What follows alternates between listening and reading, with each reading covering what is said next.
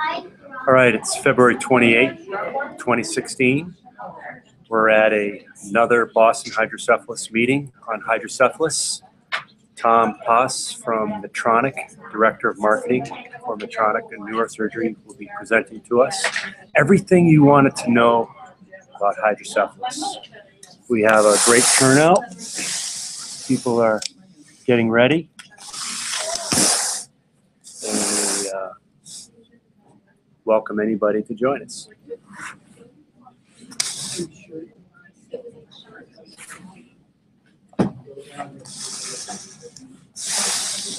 We'll be starting in a couple minutes.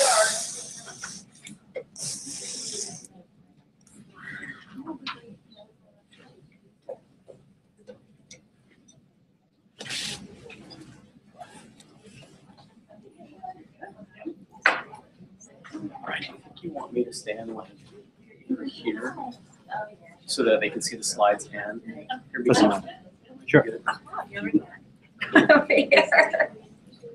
And then I could just come over easily and change the slide. Also, Will you introduce it?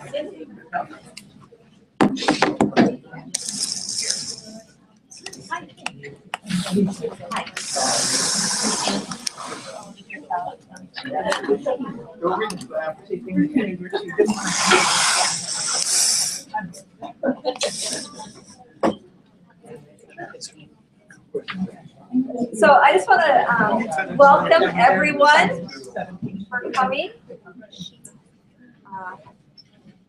We have a couple Talk loud. new faces here, so we're so thrilled that you've joined us today. I'm most excited to welcome Tom from Medtronic, all the way out here from California. So thank you, Tom. And we're excited. We did this a couple years ago. Had someone talking about shunts, and you guys really appreciated it. And so we asked Tom to come and share his knowledge and experience with us. And he's got back there all the shunt tubings and valves, and so you can do hands-on with that. I just wanted to share a quick story. It was just kind of ironic how this transpired. My husband and I, quick stop someplace for lunch. In between commitments from what we had this morning to on our way to the meeting here this afternoon, and we met some friends, and they asked where we were heading to this afternoon. I said, oh, we're going to a meeting for the Hydrocephalus Association. We're going to learn about shunts, and my friend Jen proceeded to tell me how her father-in-law was just diagnosed with normal pressure hydrocephalus. For a year, he had just been told that he had dementia, and he had been incontinent and dementia, but they never checked for hydrocephalus. And so just recently, they realized he had hydrocephalus. They put in a shunt, and he is back to what he was before the dementia. And so I'm so thankful for shunts. I'm thankful for even all the work that the hydrocephalus puts into funding research and all the new innovative ideas that are out there, and for Medtronic and everything that they're doing. So I do want to let you know that this meeting is being live webcast. We're kind of a trial in it to see how it's going to work. I do want to let you know that when you ask questions, your face will not be on the video. It's just focused on Tom and the screen. So I do encourage you to ask questions and not be intimidated because Brian is here recording it. It will just be your voice, no faces on there. Okay. Any questions before we start? I turn it over to Tom. Okay. There are snacks over there, so feel free to. And restrooms are right outside as well, around the corner. Okay. All right. All right. Well, thank you, everybody. I appreciate you asking me to come here, and hopefully I can share some information with you that helps educate you about shunts and hydrocephalus and the technology behind it, so that I always think that when you have a good understanding of the technology that you're exposed to, it helps you better diagnose maybe what's going wrong with it or what's going right with it. And in the end, when you're working with your physician partner, sometimes you're a great source of information to help them understand what's going on with your loved one that's leveraging this technology. So I think this is about 45 minutes long, so hopefully it doesn't take too much longer, and have some time for questions afterward. I know a lot of you already had some questions, and it's exciting to be able to help you understand more about shunt technology. So I've been involved in this industry for about 26 years, and the last 18 have been with Medtronic with this business unit called CSF Management that makes the shunts for treating hydrocephalus.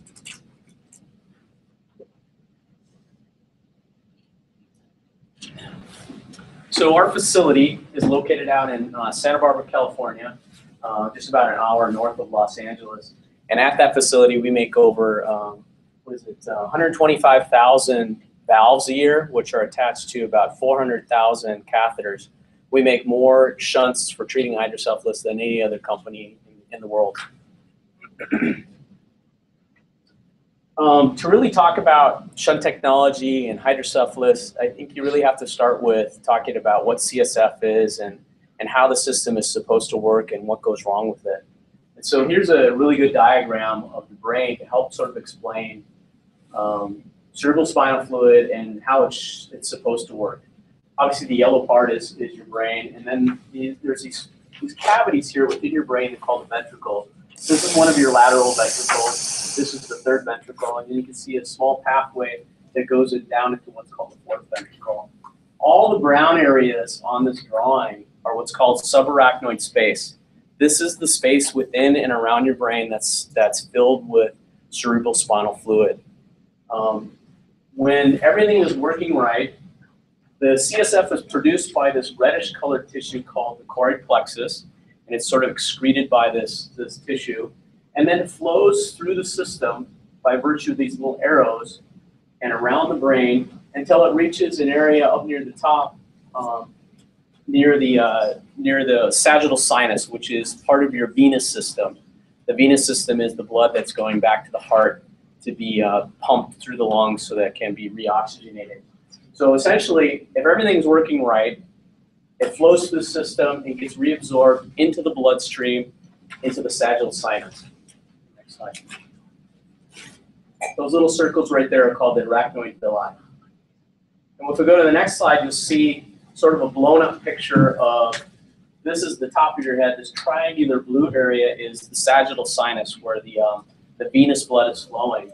And how it works is this, the bluish area here is your subarachnoid space where the cerebral spinal fluid is.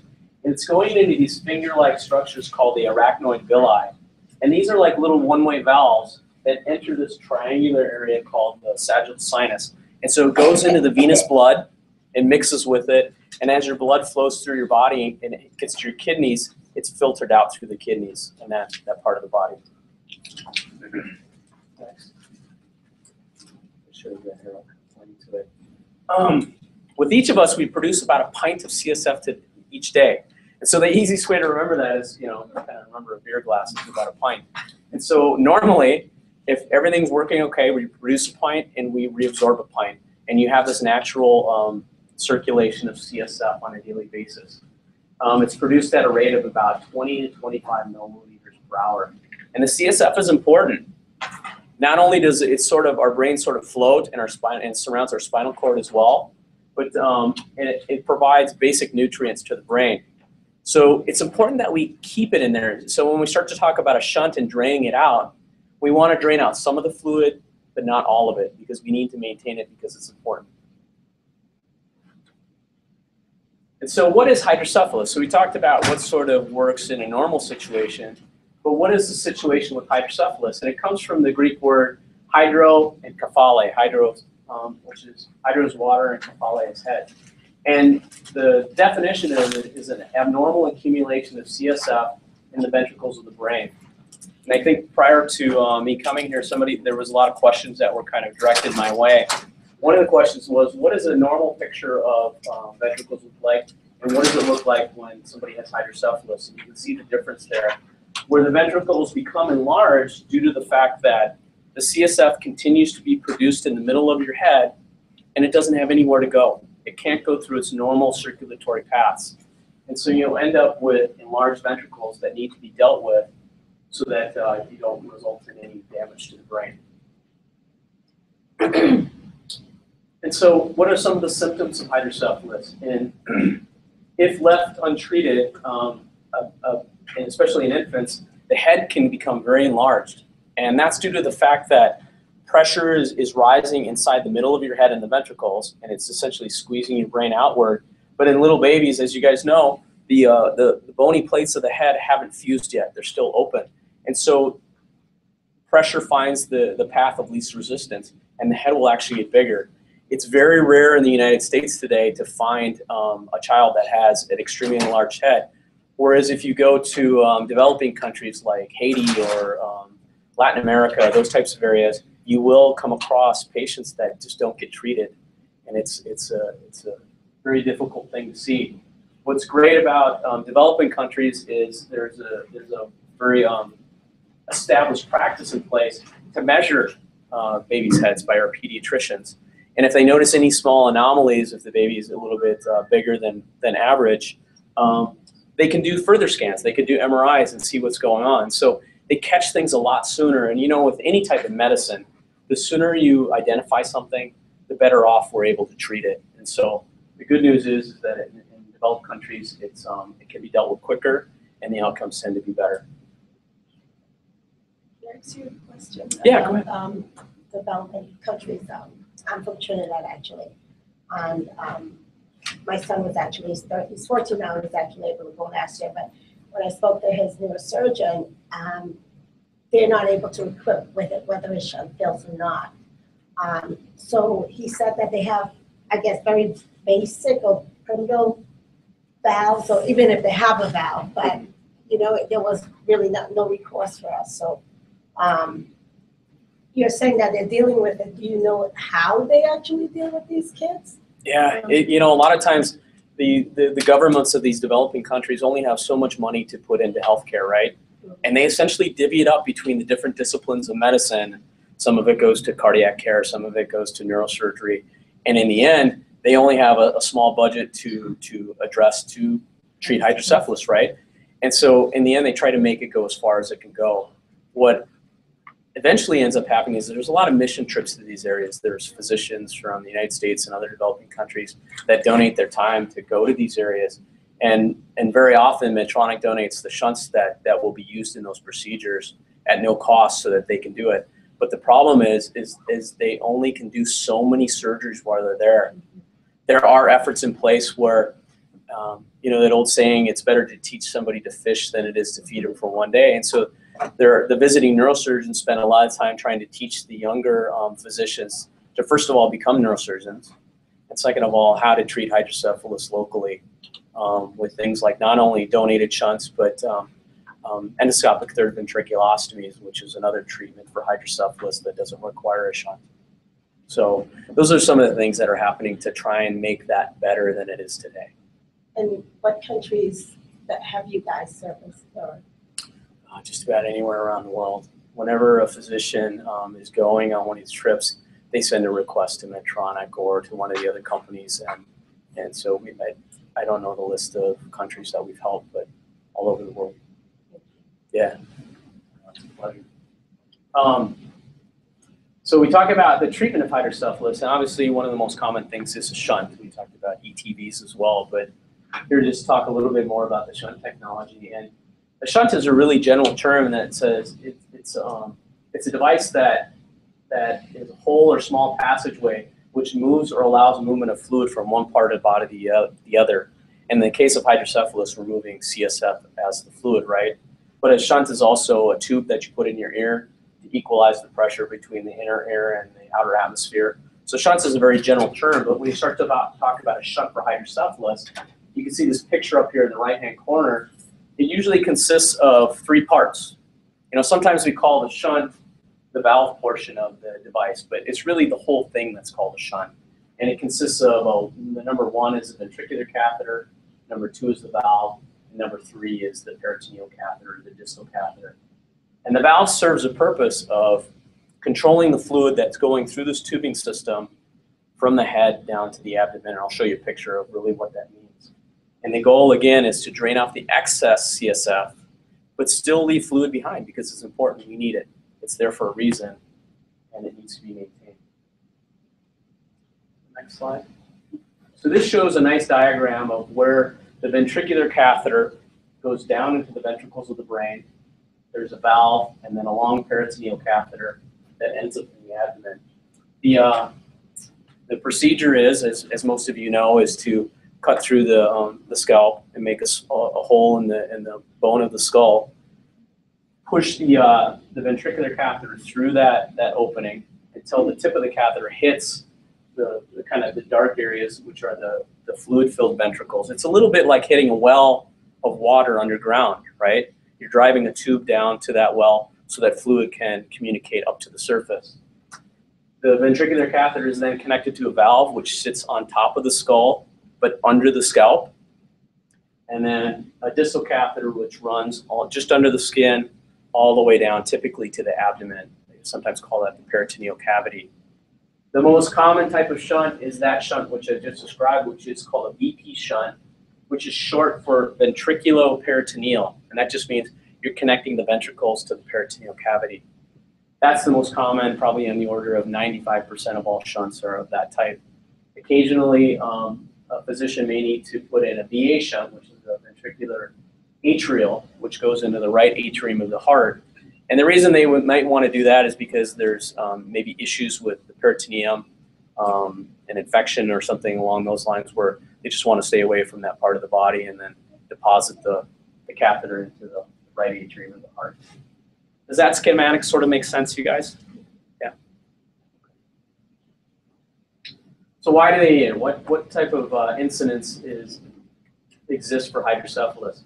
About 1 in 1,000 babies is born hydrocephalic, and it could be due to, it's often due to bleeding within the ventricles, and it could be caused from the trauma of birth or other things, or congenital defects that sometimes happen. Sometimes the body doesn't form naturally, and the pathways that would normally be open for CSF to flow are obstructed in some way.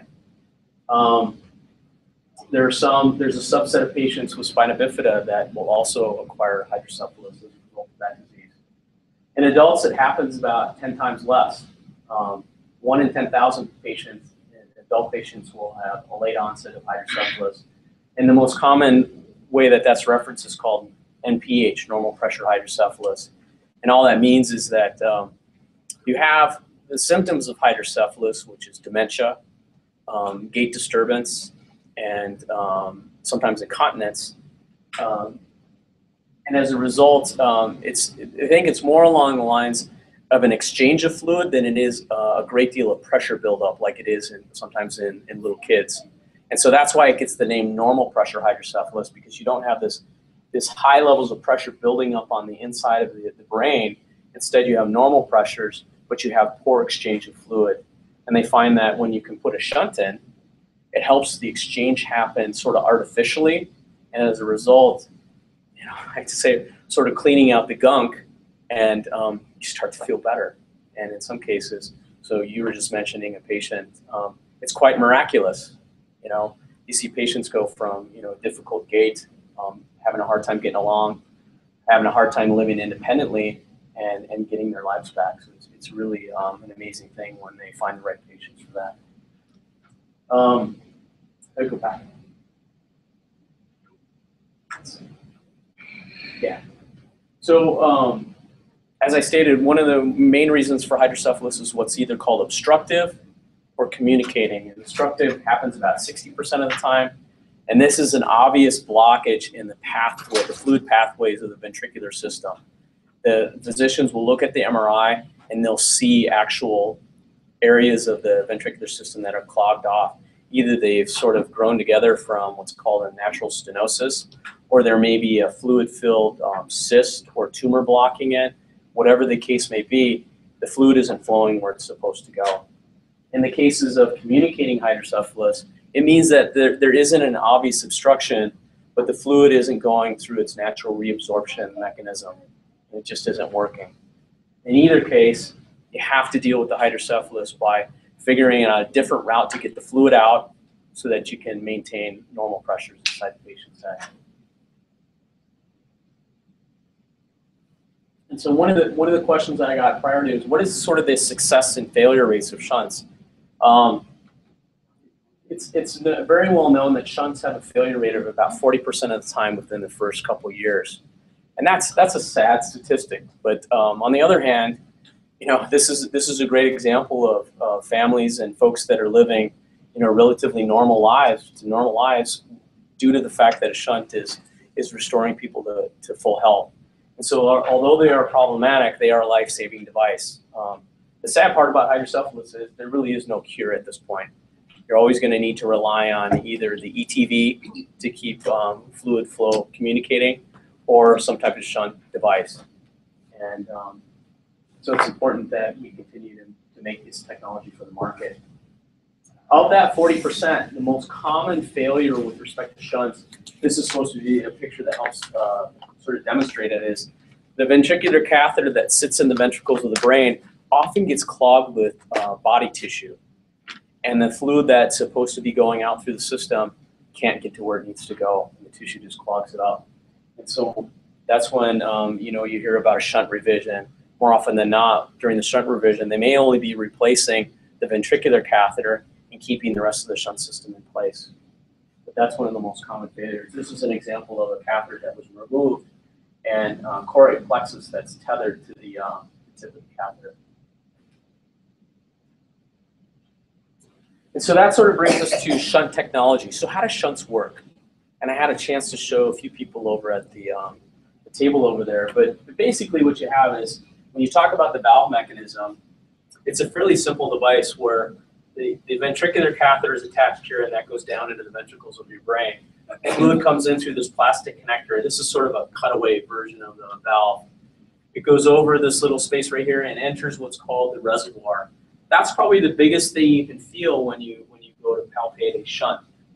And it's this soft area. It's almost like a, you can see it better in this picture here, a small little bubble area. We call it the reservoir.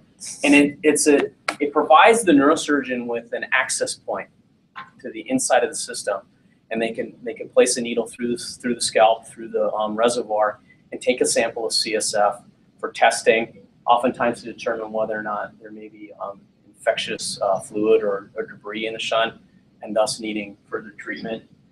It also is an opportunity to pump the shunt and direct fluid one way or the other to see if maybe there's an obstruction. It's not a real good positive way to test a shunt, but it's another piece of information that helps the neurosurgeon diagnose the shunt.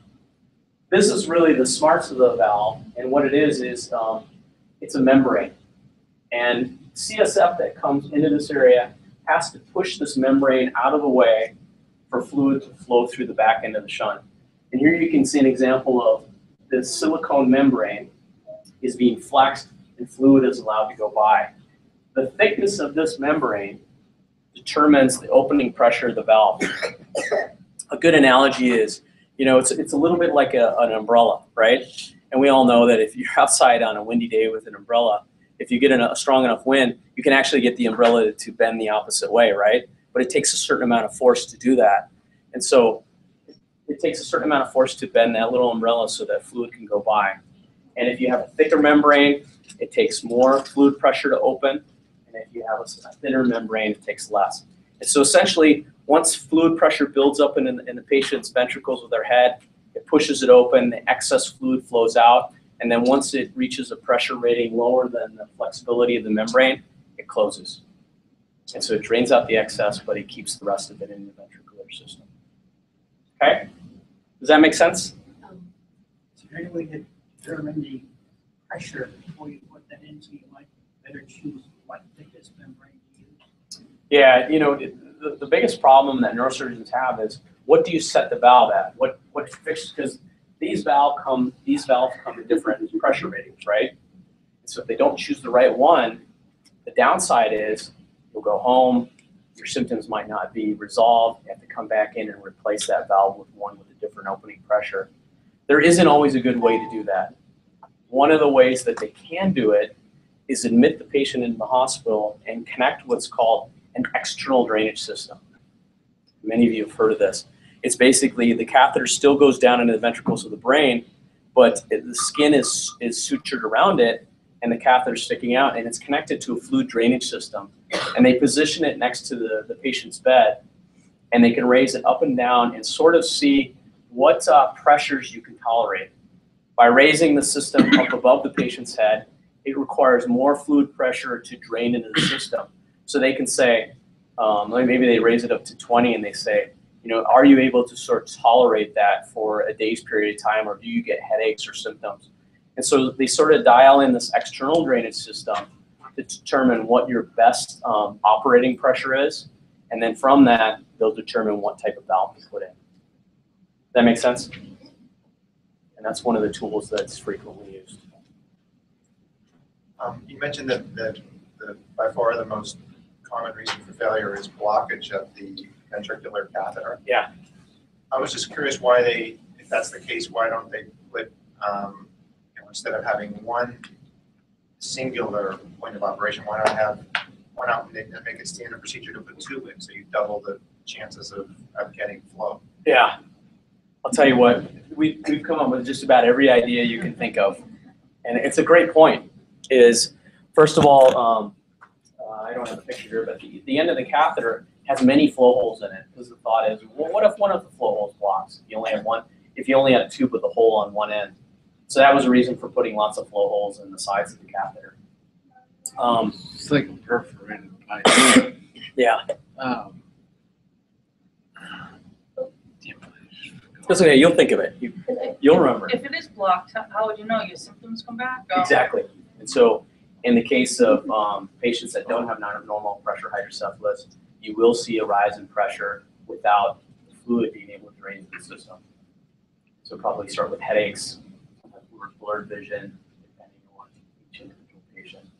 But you know, it is possible to put in more than one catheter, but the system gets very complicated. And in the end, if the mechanism that's clogging in one catheter might also clog the other one. We've even gone so far as to make catheters with flanges that come off the ends of the catheter to try and almost like elbows, right, to keep things away from it. And we find that actually creates more surface area for things to grab onto it. It's actually worse. And so it's interesting when you start to think about ideas about how to solve these problems. Sometimes the best ideas have surprising results once you put it in the body. And that's the most difficult part, is for us to test any idea. It's a very long, long road. So I remembered is there technology that's being developed that will have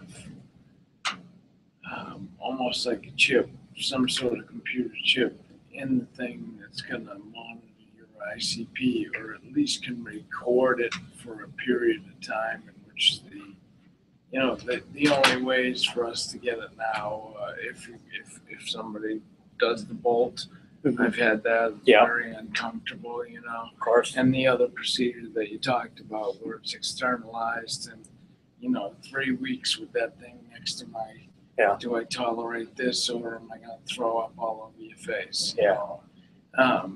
But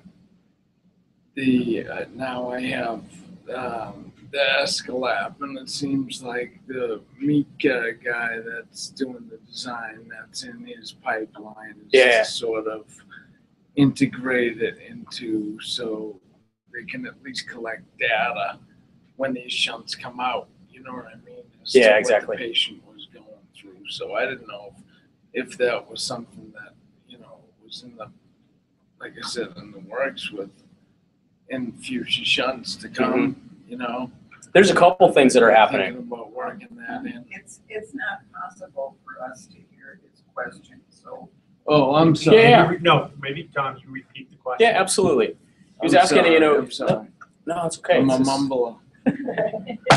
I think you were asking, is it possible to incorporate sensing technology into a shunt to measure ICP, Yes. flow, Yeah. things like that? And Yeah. yes, those things are coming. Yeah. A lot of times we have to wait for technology to catch up with their ideas. Right. The idea is fairly simple, right? Right. But one of the problems with pressure sensing is pressure sensors, how do I explain this, are not very accurate once you put them inside the body. So in other words, they work great in the first day when you put them in, but they have what's called drift.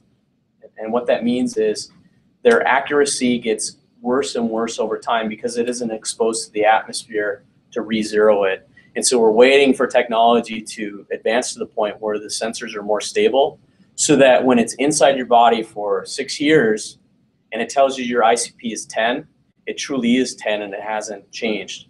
And so we're waiting for technology to get a little bit more stable. I mean, I think something like the Bolt doesn't give me an accurate reading either, because all you're doing is, you know, you're lying there for 3 days and they're measuring your pressure. I mean, that's not what they do in a normal 3 days. Right, right. You need to see people when they're moving. I don't lie down for 3 days at a time either. Yeah. Getting dilated every 15 minutes, you know what Yeah, I mean? no, you're That's exactly not right. my life.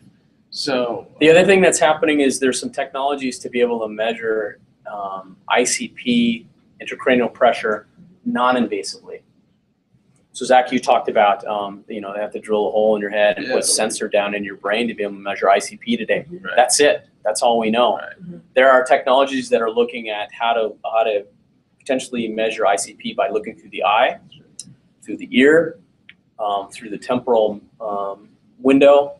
There's probably about 6 companies that are exploring this. The problem is the ICP values aren't very accurate at this point. Right. And so again, it's an issue of technology sort of advancing and catching up. But I mark my words, it's coming. Pretty soon they won't have to do that. Right. I'm just, you know, I'm just back on the technology piece. I mean, they do it with the heart, like pacemakers and different things that can let you know what your heart's doing. You know, with my son, he has bilateral shunts, VP shunts, separately and distinct, working different from each other. Yep. So he requires both of them, and according to what they say, it's not usual. But with him, when it fails, like he just had a failure a couple months ago, we're concerned is which one has failed, because my son does not always show on either a CAT scan or an MRI. What he does do is his heart rate drops and he stops breathing on us, and we know it's not working, so we got to get him to the OR as soon as possible. But it would really be good to know, I mean, you know, which one is it? I mean, Yeah. we're relying on a lot. I mean, usually it's clinical decision. I mean, the one thing that saved us was there was slight ventricular change on the CAT scan. So they said, let's hit the right first to make sure. Let's just hit the right. Yeah. And if it's the right, fine, we got there in time. Yeah, And if it's not, we'll hit the left. Yeah. So, but you're not, I mean, you're doing it for the heart. So why can't we do something in the same kind of technology way so we can see that there's, I mean, obviously his pressure's building up. So something has got to say, listen, something's not working. So if we can see that, if they, you know, I'm just thinking like a pacemaker type of thing, how if we can do something like that. Those things are coming. And one of the things that you're talking about is pacemakers use a battery. Batteries have to be replaced. And so one of the upsides is if you do start to replace this, now a shunt system that, you know, could potentially go in and never have to be changed again in your lifetime, you'd have to have a battery in there that currently at current technology, it's about every 5 years it would need to be replaced. So you'd have to have a surgery every 5 years to replace it with the current technology. But that's changing. Yeah. We're figuring out ways to inductively charge batteries without having to take them out. But the short answer is, yes, we needed to put smart sensing into valves so that we can measure flow. So for instance, if in your son's case, if there's a flow sensor in the valve and they see that one of them is flowing and one of them's not, it may help them target the one that needs the repair instead of doing unnecessary surgery. And so those types of things will definitely come. Is this a fixed shunt? Yeah, this is an example of a fixed pressure shunt. Are you gonna show the adjustable? Yeah, I'll talk about the adjustable technology. I had a question about what you were previously talking about with the ICP. Mhm. The new technology, do you think that would be something like an MRI, where like just right now there's like too much, like there's an obstruction where they can't visually tell how much? Like I'm trying to understand how you would be able to see the amount that is in there. How do you measure ICP non-invasively? Yes. Yeah, I didn't get into the individual technology, but like for instance, one of the technologies is through the ears. It's literally a pair of headphones that you put in your ear. One of the headphones sends an acoustic signal across the inside of your head, And by how the acoustic signal is reflected and changed as it propagates through the head and then is received by the receiver, there's a very complicated algorithm that interprets what that means. And from it, it can figure out what intracranial pressure is. And so the technology there is an acoustic signal. There's another technology that's looking through the eye, and the idea is to look at the blood vessels on the back of the eye, which are essentially connected to blood vessels inside your intracranial space. And by how much they're flexed or not flexed, they can determine the pressures in the vessel, which indirectly they can determine sort of fluid pressure in your head. And again, you're trying to figure out information from indirect information, Yeah. and it's not very accurate. And so those are the big hurdles, is you don't get something for nothing. Yeah. And so we in some cases, we have to wait for technology to get a little bit further for it to be accurate enough to be useful. Because if you, like intracranial pressures might be anywhere from 0 to 20 centimeters of water. If the error on your new ICP device is plus or minus 20, it doesn't have any informative value to it. And so these are some of the things they're working through. But the bottom line is there's companies working on it and trying to continually refine it so that you can measure intracranial pressure without drilling a hole in somebody's head. And so the beauty of something like that would be this. You know, one of your loved ones is showing some symptoms of shunt malfunction, maybe extreme headache, but you don't know if it's just a headache or if it's truly due to shunt malfunction.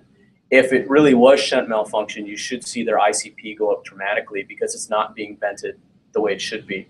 So having a device to be able to check somebody's intracranial pressure just in a doctor's office or an emergency room would help vet those patients and determine whether it's an emergent situation or whether it's less critical. So you can start to see the value of some of those things. Another technology that's actually out on the market right now is something called shunt check. And maybe some of you have heard of this. It's a device that tries to determine whether there's flow in the shunt tract itself. So again, you can't tell by looking at a patient whether their shunt is clogged, right? And so one of the things they do is they have a series of sensors that they try to lay on the shunt tract on the patient's neck. And they take a cooling pack, put it on top of the shunt, and what you're doing is if you're cooling the fluid above the fluid flow, and if the shunt is truly flowing, the cool fluid up here should eventually pass the sensors if the shunt tract is open. And so it's a way to try to determine whether the shunt is flowing and patent or whether it's truly clogged. Question? Yeah. She tried that test, I think that's why she. Oh, okay. I didn't like it. Hey, Tom. Yeah. We have a question from the internet, because this is being live streamed on YouTube right now. Can people be allergic to the type of materials in the different plastics? Yeah. And can that cause malfunctions or make it harder to function, creating more proteins, etc.? Hence clogging the proximal portion, whatever that is. So basically a question, Yeah. are there different materials? Yeah, and one of the problems with silicone is there's essentially some impurities in it, and sometimes patients can be basically allergic to it. And you know, what the response is to that allergy, I'm not completely sure, whether it produces more proteins and causes more clogging.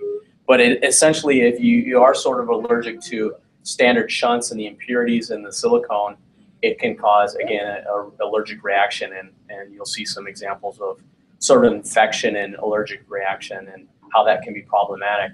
One of the things that Medtronic actually developed is a way to make silicone get rid of some of those impurities. And so there's a very, very small subset of patients that have this problem. We have what's called extracted shunts. And the silicone has been sort of cleaned to an extreme level. And when they put those in those patients, they don't have the same reaction. And they're more back to a situation where the shunt functions as it properly should. Hopefully that answers the question. We're talking malfunctions. My daughter Melanie, when she was younger, had a problem where the tubing, she had a lot of calcium buildup and tissues building around it. Yeah. So it was getting stuck right in the neck section. It was pulling on her shunt. Yeah. I wondered why she was having such big headaches. And they finally broke off. And Yeah. and they couldn't remove it. So they had to put a whole new one next to it. Is there something new technology that people have found where you can maybe change the type of rubber, silicone, so nothing Yeah. can stick to it? You know what I mean? Yeah, it's sort of an unknown. There's lots of different theories on it, but what it is it seems to happen where the distal catheter goes over the clavicle and where it's in contact with the bone. They think that one explanation is it causes an irritation and causes the body to drive calcium to that area, and the calcium gets sort of absorbed by the silicone catheter, and it becomes brittle and calcified, and almost becomes like a piece of chalk. And then once it becomes brittle, if you move, it'll crack, and now you don't have a fluid pathway that's consistent anymore, Yeah, the continuous. surgeon said they wouldn't even bother trying to take it out. They said it was just break apart. Yeah, it's a mess. So it's not like a standard shunt where you can just kind of pull the whole thing out. Now it's fractured, right? And so it's very complicated. Making an incision along the entire shunt tract that's a They say it dangerous. caused more damage than anything. Yeah, and chance for infection, and of course a scar, and all those types of things. So sometimes it's better to just put a new one in. But they think that's what's causing it is the body's reaction to it. Yeah. Whether we have a solution or not, there's the thought that some of our catheters, which you'll see over on the table over there, have what's called barium impregnation. And the barium is what makes it radiopaque, means you can see it on X-ray. We do have versions of our catheters that have less barium in it. And some physicians believe that if it has less barium in it, it might calcify less. There isn't really good scientific data to prove that fact, but it's something that's sort of being explored. Yeah. On the calcification piece, I mean, do we have an idea of when it tends to happen? It's like once you go through puberty. It tends to happen worse in kids because your bones are growing. You have a crazy influx of calcium going throughout your body. And so it seems to happen more in younger children than it does in, let's say, adults. She was 9 when it broke. Yeah. The same exact thing happened to me. Another 9-year-old shunt. Same thing happened to me when I was 10, and I got a piece of tubing that's in there. Same thing, it broke right there. The calcium actually worked like a razor blade.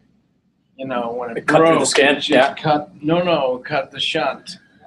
And I didn't know because it was draining, but it just wasn't going where it was going. And then I started having like hallucinations and stuff. It took like 2 weeks. Wow. For it to catch up, And then I never forget because I went to him on Friday before Martin Luther King weekend, and he was like, "All right, I'll see you on Tuesday," and I was like, "You just told me it's broken." Like, you just told me you think it happened 2 weeks ago. All right, okay, see you Tuesday. But the incidence is fairly low compared to some of the other problems, but certainly still a concern.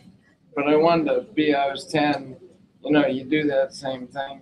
You grow and you're drinking tons of milk. You know what I mean? You're Yeah. being a kid. It's safe to say the body doesn't like foreign objects in it, and it finds a lot of different ways to attack it and deal with it. There's only a handful of materials that we can use as device manufacturers that are sort of inert to the body: silicone, certain types of plastic, titanium. You put other things in the body like steel, it'll rust. It's very challenging to make things, to withstand the difficult conditions in the body and make it last for a long period of time. So the engineers are certainly tasked with some challenging situations. So this is a fixed pressure valve, as somebody mentioned. And again, I'll show you a little what the different technology is when we get to the adjustable. So let's actually go to the next one. So when we talk about these fixed pressure valves, we make them in a variety of pressure settings. You'll note that there's quite a different sets of markings, like a dot with an arrow. The dots and these black marks on the valves they're called radiopaque markings, and they're unique to each valve and each manufacturer. So when a patient goes to a doctor, let's say you forget your patient information, you just don't have it, they can actually identify the valve by doing an X-ray. And there's websites on the internet that provide all the different shunt manufacturers' valves so that the doctor can identify them. The dot marking not only identifies the manufacturer, but the pressure rating as well. And so these are examples of essentially all the same valve. in different bodies. You know, you have sort of small ones for pediatrics and larger ones for adults. And one of the most common questions I get is, well, why would you ever want to put a big valve in anybody, right? Wouldn't you always want it to be small? The scalp on an adult gets very thick. It can be up to like 12 millimeters thick. And as it starts to get thick, it's difficult to find the valve. So you actually want it a little bit bigger so they can find that reservoir if they need to tap it or find it for whatever reason. And so it's important to keep it big enough so they can find it, but small enough so it has good cosmesis and it's not a problem. So I had my shunt extracted. They went after the wrong one. They went after an old one that was put in '78. It was the one that kept breaking. But they asked me if it was a VA shunt, and it was never a VA shunt. It was just a bigger shunt, you know. After seeing the shunts, you know, probably for the first time when I was maybe 22 or 23, you know, why is those, and if we have so many obstructions, you know, I've had the thing replaced so many times for obstructions. Why is those so tiny? Why are the tubes so tiny? Yeah. Why don't we just make everything a bigger gauge? The old ones that lasted longer and were a little bit bigger, you know. Yeah, they could probably make them a little bit bigger, but we don't know if it would make a difference. In other words, you'd have to sort of do a clinical study and come up with a bigger set of tubes. And the bottom line is try to keep things small enough so that they're unnoticeable, but big enough so that they have a big enough fluid pathway. Yeah. And so we could go to all this trouble and we don't know if it would necessarily help. So we kind of wrestle with them. Tiny though. Yeah, they are tiny. And they need to be. I mean, in the end, even if we made the tubes bigger, the pathways through the valve itself are relatively small. Some of them are on the order of 1 millimeter. And if we make the valve much bigger, then you start to come up to a size where it's sort of has cosmesis problems, but as well as if it's too big, it'll actually erode through the skin on the scalp. Right. Yeah. I got the Escalap, the lady put it in, and she said she said I'd be uncomfortable because she made a divot. So did the skull a little skull, bit? Yeah. So it's there. That's another way to help I'm deal with sorry. that. No, that's okay. So if you get one as an infant, do you like grow out? You know what I'm saying? Because you say you could have it forever. I know it's not that likely, but If we go to the next slide real quick, and I'll help answer that. Is first of all, they have to choose a size, which isn't the most complicated part. I'd say to answer your question, if the valve's still working, you don't touch it or do anything with it, right? That's always the first thing that they would do. But depending on what pressure opening it has, it may need to be changed for that reason. Very often in little babies, because the skull hasn't fused yet, they don't build up high degrees of pressure. And so if you were to put a valve with a relatively high opening pressure, their fluid pressure would never be able to push that valve open to drain fluid. So in little babies or preemies, you might put in a valve that has an opening pressure of 20. And so it's a long way of saying, as when their skulls finally fuse, they might start to build up pressures, and the valve would open too easily at 20, and they would be draining off too much. So as a result, you may need to change out the valve with respect to its pressure rating, not necessarily its size. But I think the pat answer is if the valve is working or the patient's fine, they won't do anything to change it. To help answer your question. Was there another one? You talk about obstruction. Is there any sort of technology or research to treat the obstructions medically, not necessarily replace the shunts or pass the shunts? Like totally generic terms, but can't you like some drain with it? Kind of like you clog a drain. Yeah. Like if your pipes Right. are clogged, you put some drain away. You don't necessarily replace the pipe. Yeah. Is there any sort of research looking at that with trying to do it medically first instead of always replacing them? Yeah, I think a different approach has always been, how do you stop tissue from growing into it? And there's been all kinds of ideas. In fact, if you do patent searches, it's crazy all the stuff that people have come up with. But one of the themes is a rolling stone gathers no moss, right? If something is moving, maybe it doesn't give a chance for the slow process of tissue to adhere to it. And so there's been a lot of patent ideas about putting small little mechanisms inside the shunt that constantly move. Whether you can make these things or not, again, whether technology is caught up to the point where you can do it is really the question there. And how do you power it? Do you put a battery in a shunt device that doesn't have a battery today? You're fundamentally changing the whole way that we deal with shunts. So those are some of the approaches. Some of the other approaches are to put different coatings on the valve. So coating on the outside of it that makes it appear to the body to not be as much of a foreign body as it is today. Make it lubricious, slippery, so that things can't stick to it. There's been some approaches. We've even tried a few of them. One of them was a really slippery coating. But in the end, we didn't see any difference in outcomes. And so that's really where the proof comes, is you try things, but you don't necessarily know if they're going to work. I had to do a 6-week PICC line or a vamping after having a shunt infection and a new one put in to keep the stuff from growing on. Yeah, I have a slide. I'll talk about infections. That's a really good point. And there's a new technology that we've come out to help address that. That's a great point, John. So next slide is, again, one of the big problems is obstruction of the catheter. The other big problem that we dealt with before we had a solution to it was what's called overdrainage. So in other words, CSF goes through the shunt system, but there's a situation when how shunt systems work when you're lying down compared to how they work when you stand up. And when you stand up, there's something called the siphon effect, which is a very powerful effect which will essentially drain all the CSF out of your ventricles and leave you with a situation what we call slit ventricles. And you can see here that there's essentially no ventricle there anymore. It's so tiny. Here's an example of a CT scan with essentially no ventricle. And the problem with that is you need CSF in your ventricles. It's important. But the other problem is when tissue collapses on top of the catheter, now tissue is in contact with the catheter at all times, and it makes it that much easier for tissue to grow into it. Something like catheter in the belly or the head? This would only be in the head. The picture is at the end of the head of the belly. This is an example, again, that same picture of a catheter that they took out, and it had the tissue adhered to it. But that's a ventricular catheter. Again, this happens to me. The ventricles collapse around the tip of the shunt. Mm-hmm. You get a temporary occlusion where you're in god-awful pain and you can't see straight or stand up for however long. This is what's called slit ventricle syndrome. That's what I've got. Yeah.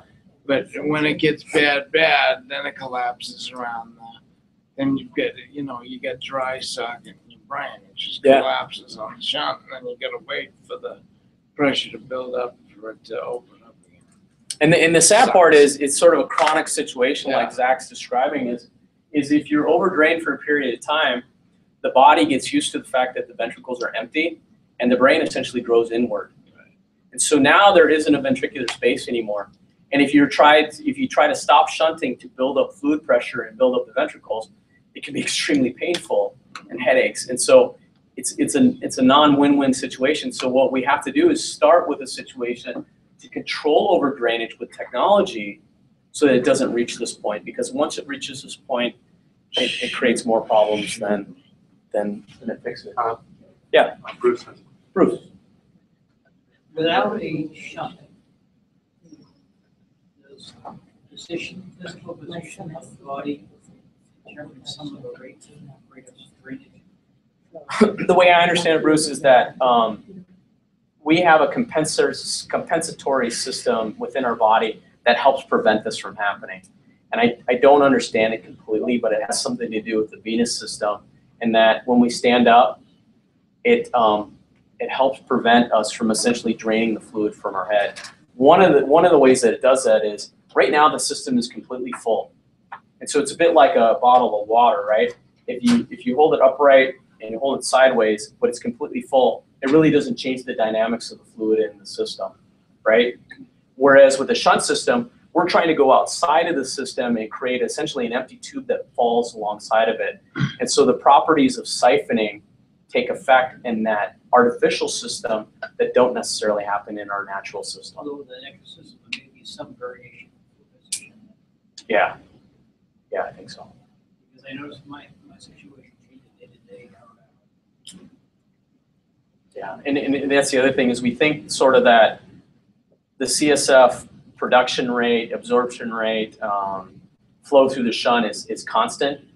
The fact of the matter is when they do put sensors in people and measure them over a period of time, whether they're laying down, moving around, it is all over the place.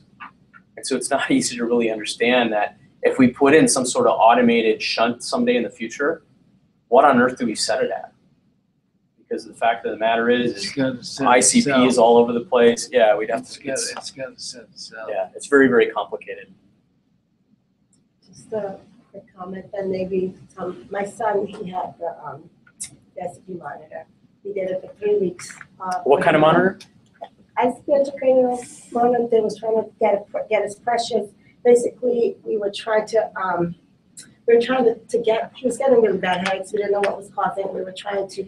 His shunt settings were one was at 2 or 1.5, and the other one was at 2. So his settings weren't. So they were trying to regulate so that both shunts would be at the same settings, which we finally got it to that point.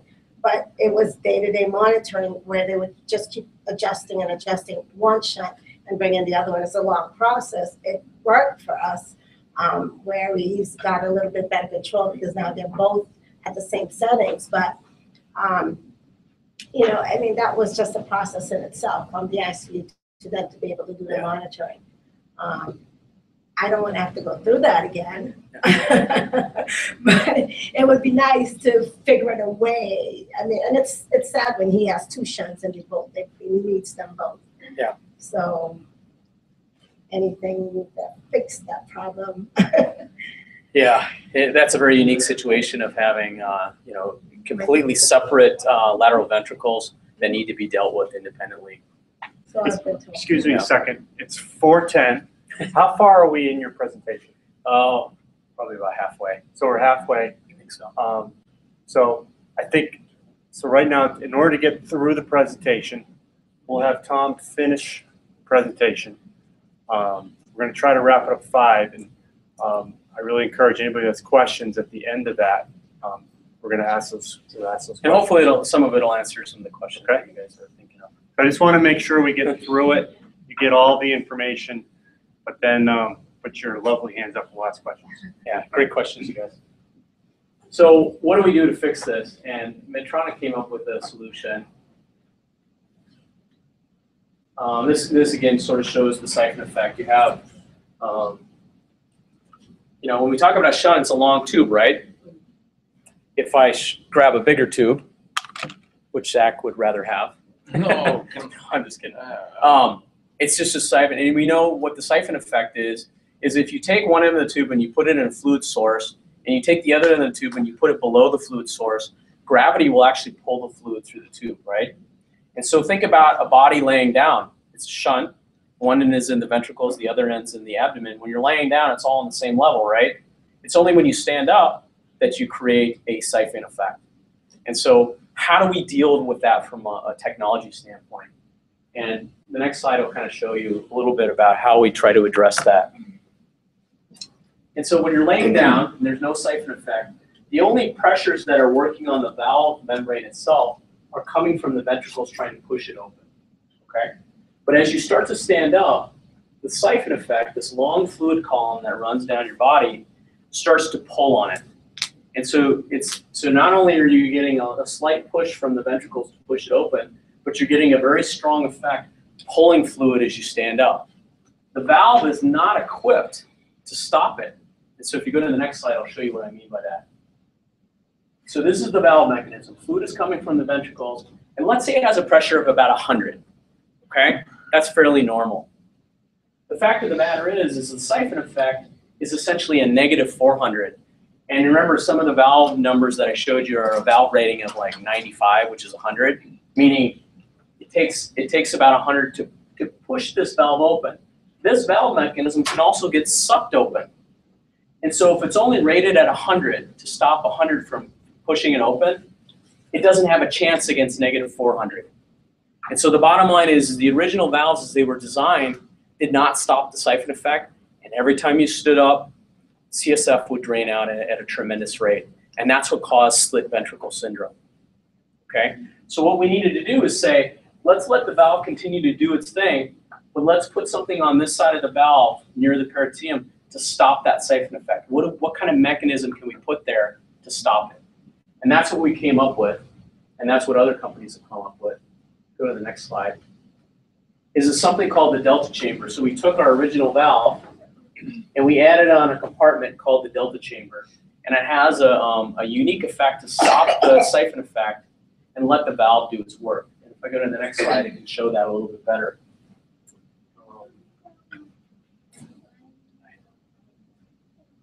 So what it is, you guys, is fluid comes from the main part of the shunt into this area right here. And when you're laying down, there's a silicone membrane that sits here on the top and on the bottom. And the fluid pressure from the ventricles can push it open and drain out the back end of the valve without any problem. So when you're laying down, the valve just operates as it normally would.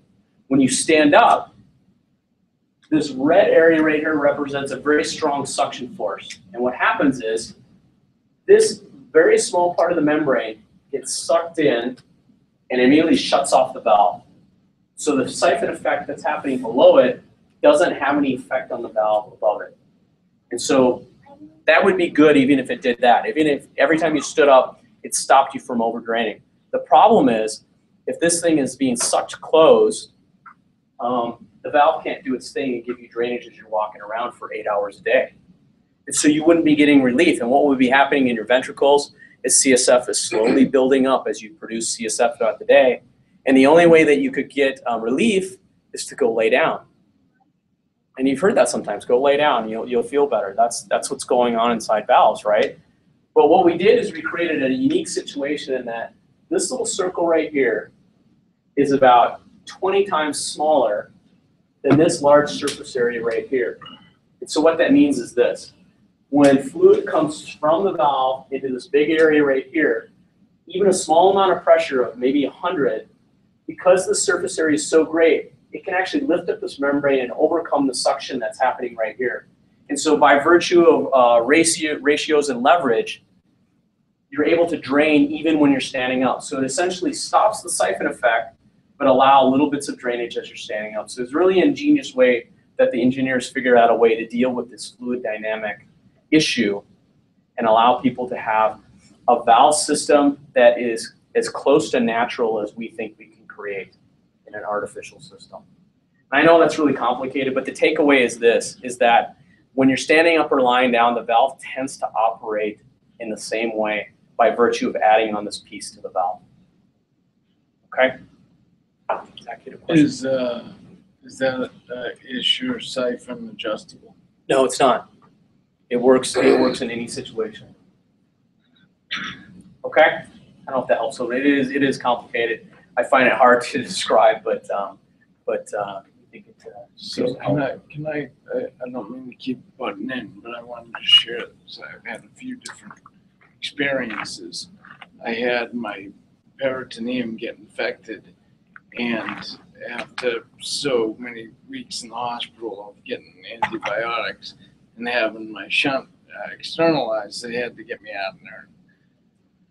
So they put it in my pleura, which is next to your lung. It just surrounds your lungs, and it's like a little capsule for your lungs, and it's got fluid in it. And it's got negative pressure in it. So I had a Codman at the time, and they said it came with an anti-siphon valve and in the Codman. And I was pretty active. But as soon as, bless you, as soon as I would get up in the morning, by the time I stood up, got to the bottom of the stairs, I was in the bathroom throwing up every morning. If I was active out, and if I mowed the lawn and was huffing and puffing, I'm throwing up because I'm just, it's all coming out. My ventricles are collapsing on the shunt, and I'm just throwing up all the time. So I got the Escalab with the shunt assistant in it. And instead of moving it back to my perineum, which I could have done at that point, just replacing the parts up here. And she set the anti-siphon at a very, very high rate or whatever. And I, just past 3 years and I haven't thrown it up once. That's great. I haven't thrown up in the morning. I can work and it's like, it's amazing what, the technology. And you need it. You need it. And Aesculap has a different solution for Yeah. anti-siphoning. And we're not saying this is the solve all be all. Right. Other companies have come up with some great solutions to treating this situation. And as you never know what's going to work for each individual patient, and sometimes it's a little bit of trial and error. Right. Yeah, that's great. Right. I mean, I totally had to elect to do that. Yeah. And it was a hard decision to make. Yeah. I got kids. Because you don't know if it's going to work. Right. And it's great to hear that they found a solution for you. Yeah. And I don't have a picture of what their technology is, but maybe later I can try to explain how it works. So that's the solution that we came up with for anti-siphon. And that brings us to adjustable valves. So that's sort of the next technology leap that happened. And that's to be able to say, all right, if you put in a valve, you can actually adjust its opening pressure at once it's already in place. And here's an example of Aesculap valve, Codman, and Medtronic. And hold on, can I just go real back? Real Yeah, quick? go ahead. Sorry. We gotta say, we're Talking gonna do about questions. the ICP We're gonna do there, questions at the end. that little valve that Aesculap has is just a pen, and when they put it to your head, it's got a magnet in it. It rolls right around. The calibrate tells you exactly what your thing is. Yep. Instead of having it's amazing. Yeah. And so what we did is we took the valve mechanism that you saw before, which was a silicone membrane, and we replaced it with something different. And it's essentially a ball and a spring valve. And here's how it works. Go to the next slide. You have, this is a blow up of the valve mechanism. And what you have is CSF coming from the ventricles over the top. And there's this ruby ball being held into a cone that's essentially sealed. Fluid pressure has to be greater than the force of, there's a spring down here pushing the ball up into the cone. And once the fluid pressure from your ventricles is greater, it'll push that ball out of the way and fluid will leak out of the back of the valve. Now how you adjust it is in the next slide, is this rotor, this piece that sits in here, has a magnet in it, okay? And it sits down on the bottom of the valve cassette. This valve cassette is actually a spiral staircase with 5 steps on it. And based on whether it sits on the lowest step or the highest step, as it goes up the staircase, it's pushing on the spring and the ball that's above it, this piece right here. And so if you're on the highest step, there's a great deal of force pushing the ball into the cone. And if you're on the lowest step, there's less pressure pushing on the ball in the cone. And so it requires more or less pressure to push the ball out of the way to drain out the valve. The way that you adjust it is, on the next slide, is this little magnet in here. You take an adjustment magnet outside the head, and all they are is 2 magnets. And you remember, playing with magnets when you were a kid? If you bring 2 magnets next to each other, they're attracted to each other, right? And so that's what's happening. When you bring the adjustment tool over the top of the head, which is a magnet, the little magnet inside is attracted to it, and as you rotate one outside the head, the mechanism inside the valve is actually following it. And what you do is you rotate it around to the setting that you want, the stair step that you want.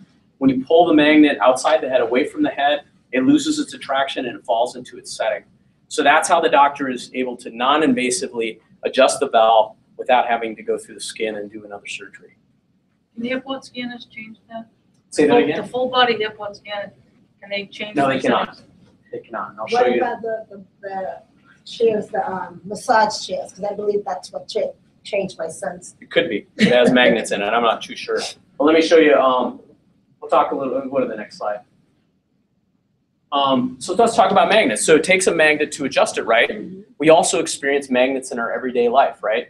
And so the question is whether they're strong enough to influence the valve. Magnets get very weak with distance. In other words, you can try that. If you take 2 magnets and you hold them very close together, they get strong when they're right next to each other, but as soon as you give them a little distance apart, they don't have any attraction whatsoever anymore. And that helps us and hurts us. And so basically, we have to start with an adjustment tool that has, just to keep these numbers in relative speaking, with a very, very high Gauss reading, 3,000, because what you need is you need about a minimum of 100 right on top of the valve to be able to adjust it. The fact of the matter is, when a valve's implanted in a patient, you can't get right on top of the valve. there's a layer of skin between the valve and the magnet. So you need a really high magnet to start with to be able to work through even that small layer of skin, because it gets weak very quickly. And so when we talk about magnets in your environment, which is the next slide, this is an example of a chart where we took what's called a Gauss meter. It's a magnetometer. And we took it and we put it up against things to see how strong these things are, right? And remember, you need about a minimum of 100 Gauss right on top of our valve to make it work. You need an even stronger magnet just a little distance away to make it work, right? And so most of the stuff in our environment, you talk about like headphones, have a rating of 115 right on top of the speaker, right? But even if you get a little distance away, the second column is 2 inches away, it essentially goes to 0. It has no magnetic strength at all. So this distance right here for almost every single magnet is essentially 0, with the exception of an MRI, which I'll talk about next. There's one exceptional item that we've found out in the world, which is the iPad smart cover. You guys have heard a lot about the iPad, right? The iPad has magnets along the edge of its binder, and the magnetic cover also has magnets in it. They're exceptionally strong. Apple spent a lot of money on those magnets, or rare earth magnets. And it has more than enough strength to adjust a strata valve or anybody's valve if you put it right on top of it. But as soon as you get 2 inches away, 0. It has no strength. So what does that mean? You can have magnets in your environment. You can have them nearby you, but you just have to be cautious, because for a magnet to be able to adjust anybody's valve, it has to be directly on top of it, and you basically have to rotate it at the same time. It's just good for you guys to know that you know, there's these fears because you don't know that, gosh, if my child's in the room with an iPad, is that going to change their valve? The fact of the matter is no.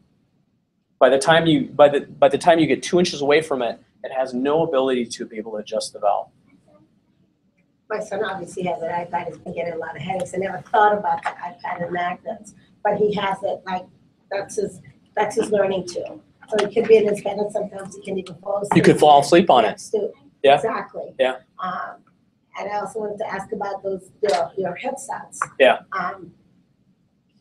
You know, I thought the little ones are fun, but then he got to set up the bigger ones. Yeah. And every single speaker has a magnet in it, you guys. So it was like and think about, you know, where the placement of the valve is. It's almost exactly where it is. Yeah. Will it change it? I don't know for sure. We'd have to measure each individual product to find out whether it would or not.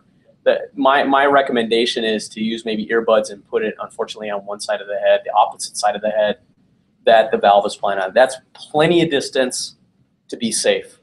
But if you put it right near the ear when the valve is very close, it's maybe less than 2 inches, there's a small potential that it could adjust. Not necessarily changing, but it may cause vibration or something? No, it either changes or it doesn't. Okay. Yeah. I don't know why I got it. Maybe I had a Godwin at the time, but as soon as the iPad 2 came out, I got an email with a warning that said that it could change your setting. It could. It could. If you put it directly on top of your valve, it could change the valve. Yeah, whether it's Codman's or some of the other ones. But does that help you guys? When you talk about, one of the most common things we get is asked about walk-through things. We took a magnetometer and ran it across the entire surface of the thing. It has a Gauss reading of 1.5. That's 0. It has no magnetic power. Wands that they use to wand you at the airport don't have any magnetic power. What Gauss level does the sensor have to change? You have to have about 100 right on top of it. Right on top of it, literally. So let's say this thing had a rating of 200, but that's touching the magnetometer right next to it. You would need to put your head up against the side of it and somehow rotate your head at the same time for it to get to do anything.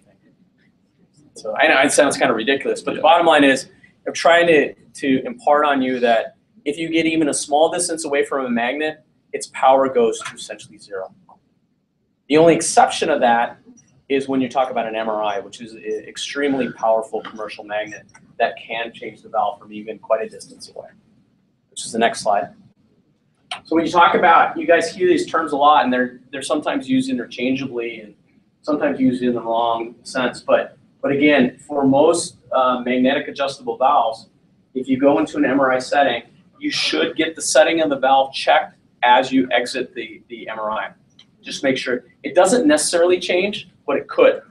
And if it does, you want it set back to what it should be, right? things that are MRI safe are things that are like all plastic, like some of our fixed pressure valves are all silicone and plastic. There's nothing in them that's metal that's dangerous. What you're worried about in an MRI is if the mass of the metal is big enough, it will actually heat up as a result of the MRI process. If it's also big enough, it can not only heat up, but it can also move. So you can imagine if you had something implanted into your skin, and if it moved and was attracted to the magnet, it could potentially damage the skin, right? Well, the fact of the matter is, for all these valves, the mass of the metal inside the valves are so small that they don't heat up or move. But the condition, they're called conditional, there's one condition. The condition is make sure you check it afterward because it could change the setting of the valve. Does that make sense? Okay. I'll shed some light on what those crazy terms are because you hear these things used interchangeably all the time. And just one more thing I wanted to kind of go over is, we talk about things that can go wrong, shunts blocking, shunts calcifying. Another thing that happens that we talked about a little bit is you can get a shunt infection. So one of the things that we came up with, if you go to the next slide, actually skip to, is to take our silicone catheters, our standard silicone catheters, and impregnate it with 2 different antibiotics. And essentially what happens is the antibiotics are eluting off the surface of the catheter after implantation. Infection typically happens at the time of surgery because microorganisms work their way into the surgical theater via, some unknown, right? And once they get inside the body is a wonderful place for these things to grow, and they proliferate and they grow out of control. And once you have a shunt infection, you have to take the infected shunt out to deal with it. The good news is with these new catheters is they provide at least some protection for up to 5 months to elute drugs off the surface of the catheter to hopefully prevent these infections that happen. And this just shows an example of sort of the antibiotics coming off the inner and outer surface. So it's going through the CSF and around the outside of the shunt. And lastly, there's just a comment about the future of shunting. We already talked about a lot of these things, but the next slide is, one of the things that we're trying to look at is what can we do with putting, we talked about putting coatings on the catheters to prevent either obstruction or calcification. Those are some things that are being experimented with. Putting in technology sensors that measure flow or ICP. Again, what a powerful tool that if the surgeon has that to help determine maybe what setting is appropriate for the patient, whether the shunt is working. So those are some things that are being explored as we look at different technologies.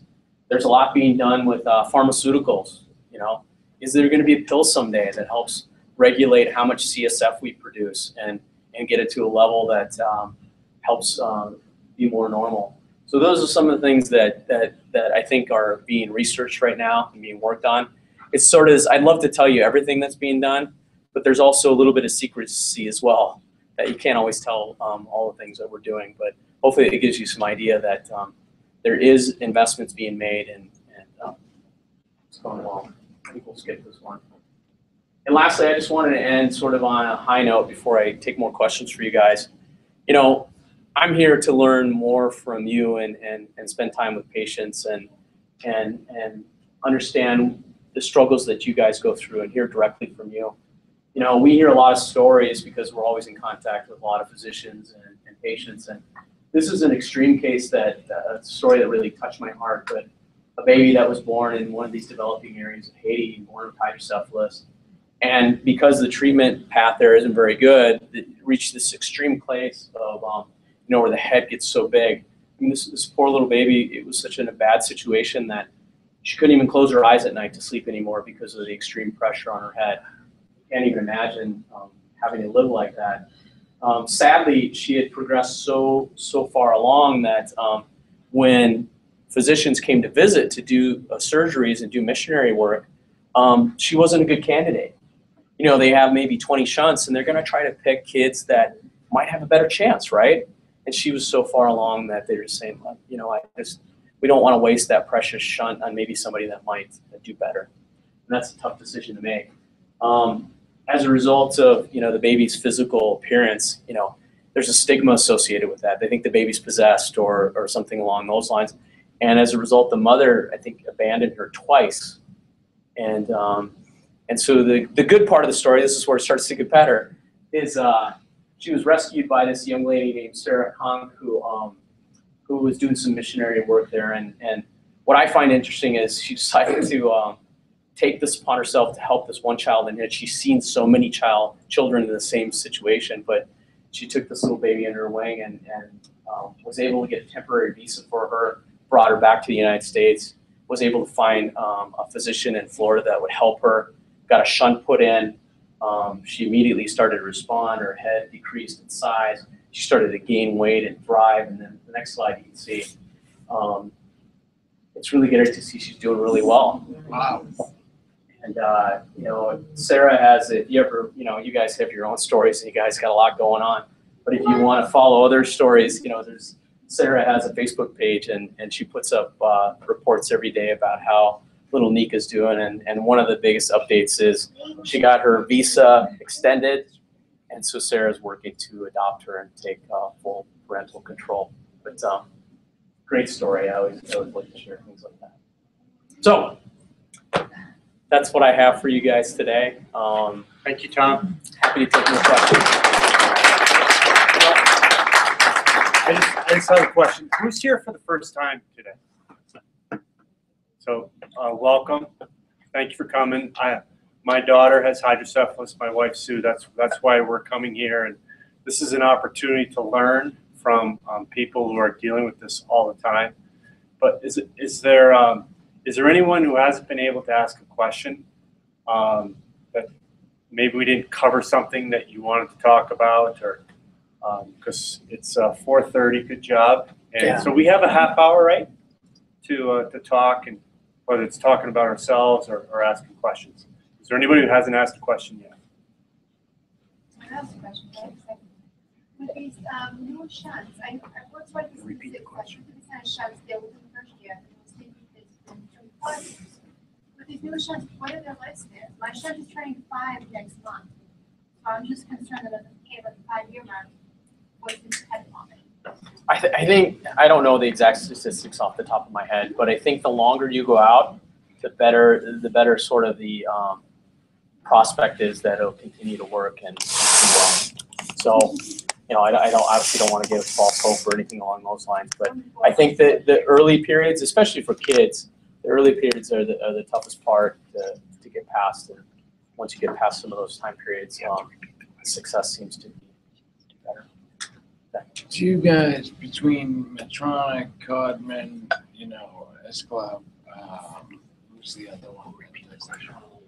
Sophisa. Do you guys, I know it's obviously a competitive market, but do you share information? Yeah, I think the easiest way to answer that, Zach, is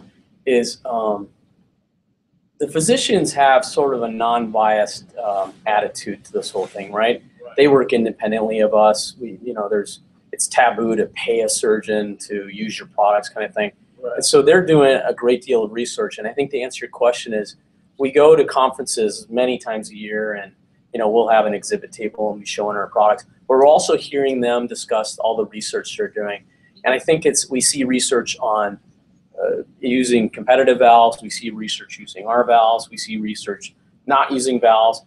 And so there's a great deal of flow of information of all the research and things that are going on. And they're posted in the neurosurgical journals like Journal of NeuroSurgery. So it's truly amazing all of the things that are being worked on. Once they find something. I was just wondering your opinion on shunts and sports. I have a 17-year-old son who we told him he couldn't play hockey anymore, which was the love of his life.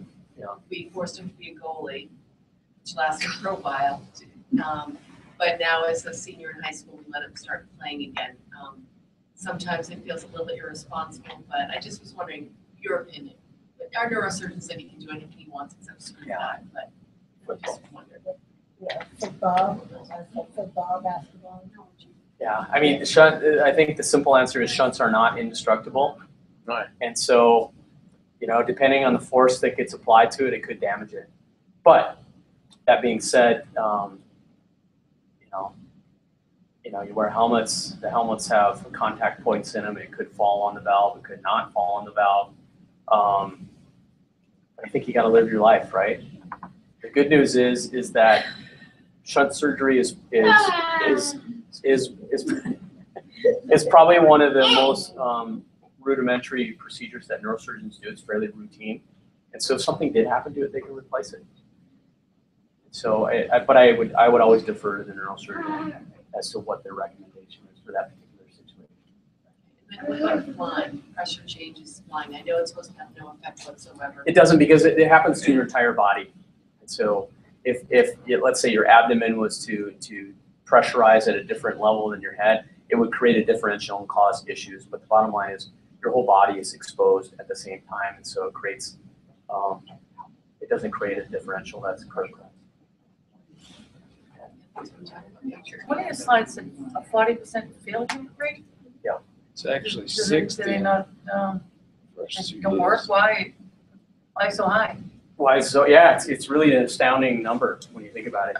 It's just it's a combination of a lot of things. One is obstruction of the catheter tip. They fail because of infection. They fail because of calcification of the catheter. They fail because the catheter pulls out of its intended location, whether it's in the ventricle or out of the abdomen. The body doesn't like a foreign object, and so it's amazing how, you know, suffice it to say that the body sort of fights it and doesn't want this here. Bruce? Yes.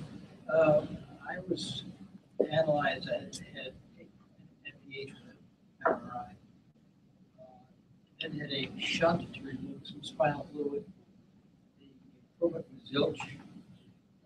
They said I was not a candidate for a shunt. Were there any other alternatives?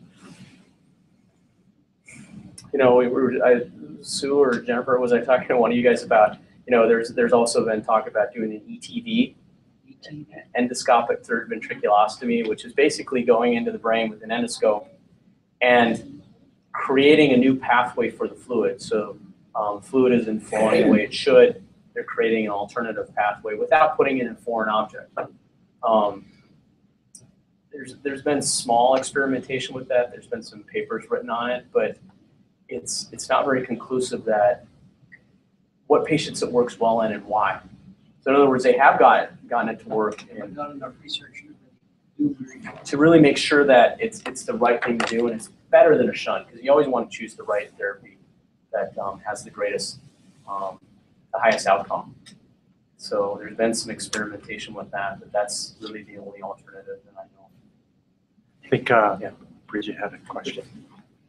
I just personally just went through a period of time, about 2 months, where I overshunted, and now the setting's been changed in a week, so it's fairly new. But my question is, will there be, or is there a point to be working on where there'll be some kind of an alarm system or something that says, hey, Bridge, something's going wrong here, something wrong? Is that, for me, is the most difficult part of being a shunt patient, is you really have to know your body. Yeah. You really have to know what's going on in it, and you don't know what's going on in it. Yeah. Which one I tried. It took me a little bit longer because I've only ever always undershunted, never over. So both my revisions were undershunted. This time my ventricles were collapsing in. And the feeling, the pressure feeling was there. That was the same, but nothing else, no other symptoms. So of course I pushed myself and did what I did, and finally said, okay, I can't. What's going on? And a simple CT showed I was in major trouble. Yeah. Is there a possibility of I think that? the first step is to put sensors in the shunt Okay.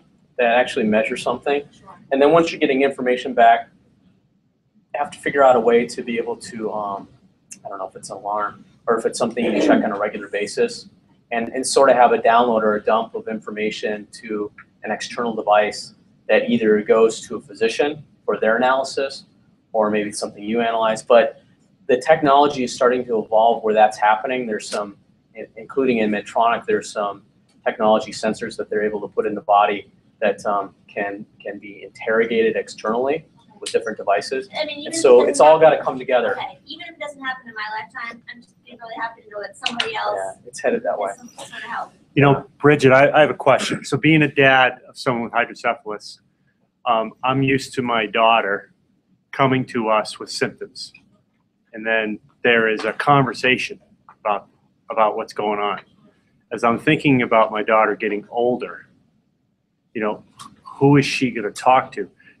Do you have that team of people around? Because I heard you say I kept pushing myself. I kept pushing myself. My family, I love them dearly, but unfortunately they're very afraid of this. So it's really me, as I said, and my surgeon has said it, you know your body. Yeah. You know when something's wrong, even before I do a CT, or sometimes what happens with me is they'll do all the neurological tests, and I pass with flying colors, and I'm failing. And he says, you're so difficult, you're a difficult patient, and I get frustrated because I'm like, help. But that's where I'm going with this is, she'll hopefully learn or know, as I'm learning, when you just feel different, something's just slightly off. One of my hopes for this chapter here, I think one of the reasons we're doing this is so that you guys have people who know, and you can talk about that. So that you have phone numbers. I mean, Jen has a contact list. So, because like you said, people who don't know. But the people that are sitting around here, as they go through experiences, start to develop trust and be able to talk to each other. Like, am I crazy if I go to the doctor right now and get a CAT scan? So it's like, and you, Bruce, hearing today, ETV. My daughter had 9 surgeries in 1 year, and we felt, is there something else? And so you just heard there's this thing called ETV, and to check that out. But any other questions? I was wondering, I have one, going back to sports and children. So my daughter's 18, and when she was 9, she started gymnastics. She loved it, but at the end of every session, I mean, they do handstand, she had a terrible headache, and she ended up withdrawing after 2 months. She just couldn't do it anymore. But fast forward to high school, she wanted to join the gymnastics team again, and I said no, because I remember those awful headaches she had every time. So we argued about it, but I'm asking you, on the one hand, it seems like it's a closed system. There are no air bubbles. It doesn't seem like if you're going upside down and back again that it should change, and yet it is a tube, an artificial tube. And I can't help thinking if you're turning a tube with fluid up and down that something might happen. But I don't know. Do you think it was the inversion that were causing these terrible headaches? It could be. You know, I think about, Bruce asked about, you know, in our natural system, the system is completely full. So when you turn it upside down or turn it, it really doesn't have an effect on it. Yeah, so it depends on the situation, but whereas the point about the shunt system is externalized to that system. It has an open end on either end. And so gravity does have an effect on it, which I was trying to explain before with the siphon effect. But you need to know that all valves on the market are one-way valves. So fluid will be affected by a vertical column that goes this way. But if you were to go upside down, it wouldn't have the same effect, because gravity is now forcing back toward the shunt system, and the valve can't open the other way. And so it's not really answering your question, but tumbling around is creating not only a vertical column, which causes a siphon effect, but there also might be some centrifugal force that could accelerate that. I don't know. I was thinking something with the swimming, because I know it's diving, but my son used to love to flip into the pool and do a pool, and he would do it, and then after a while he would just have crazy headaches. Yeah. And all we had to do was let him kind of just give him time so his body could kind of regulate again. And I was like, no, so you can't do that. You know what happens if you stop, what's the flips and the pools and so forth. You might be creating forces stronger than the siphon effect by spinning. It's possible. So. I swear I've seen you name before. Is there other things that your company makes other than shunts? Yeah, Medtronic is a big corporation in medical devices, and it was really founded on pacemaking technology, heart technology, but they've since diversified into areas of the spine, diabetes. What's that? You get the quadriplegic to be able to move with his thoughts, right? Well, I don't know about that. Well, maybe, but he'd be able to move. He'd get the device on his head, and he can move some of his limbs. That's not Medtronic. I mean, we might be doing that too. I mean, it's a big corporation. corporation with I think, gosh, I Quite a few employees. wanted to say something about Sue, with sports. I was always told as a kid not to do contact sports. I had no desire to do football. I wasn't a jock. I loved to skate and do hockey. And my father, he couldn't stop me, so he took my helmet and he took finger paint and he put it all over my shunt. And then he put the helmet on me, and then he took it off and he cut the padding out. He said, because then when you're getting hit, there's nothing hitting you because it's the inch of space or whatever. And I always wore my helmet like that, and I played hockey until I was 18. I had a problem. A solution for, we have a son, 50-ish, but he wanted to play contact sports. He also did other sports. And I told him, you do no contact sports. It's not worth the risk. You are good at these others. He then excelled at cross-country skiing when he was practicing. So don't do them, period. I'm not a big engineer, from what I can tell, the impact is not worth the risk. There's a lot of choices that you could do. I mean, you could do some sports that, like you said, that are just a lot less impact. And I could get a child to buy into that. Yeah. 14-year-old, Right. They just want to hit stuff. Oh, and he's doing all the stuff. I mean, he literally came back down, was trying to do it, like jump, came back. He had his helmet on and hit his head. We didn't even know there was this. A couple of days later, developed a fluid bubble. Realized that he shattered the Richter. So, and that's with a helmet. So. Yeah, we don't do impact testing. Why not? So they aren't designed to. You don't take them out and smash them with a hammer after? I mean, we probably could. I think Lois has a question. About the abdominal catheter. Is it common, or are you aware of people having problems with it moving around a lot, Yeah. poking things down there? It's Like stabbing crazy. pain? It's crazy. I've seen pictures from physicians showing, as you move your body, things can move and slide and they can pull out of their position.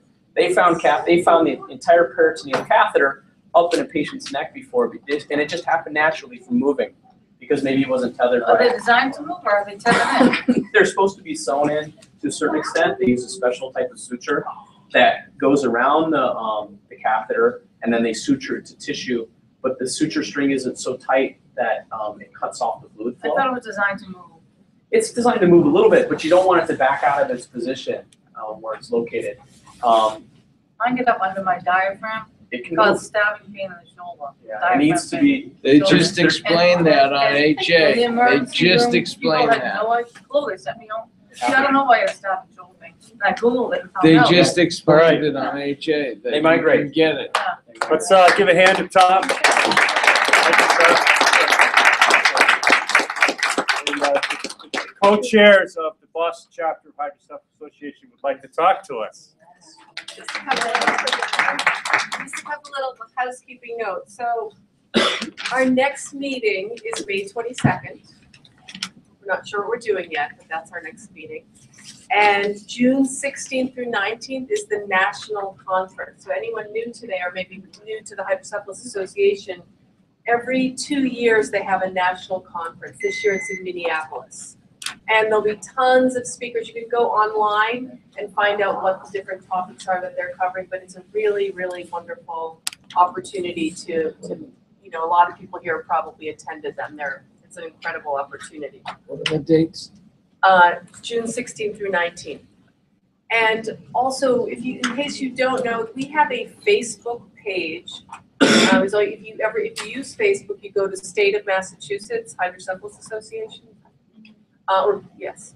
And we post a lot of information on that page. And the Hydrocephalus Association has lots of information. And in fact, is that still video? Is that a live thing? Right, I can see myself. I don't want to be looking. Hi. Okay. This ends our first webcast for the Boston Hydrocephalus Association. Anyway, if you have friends or if you want to go over some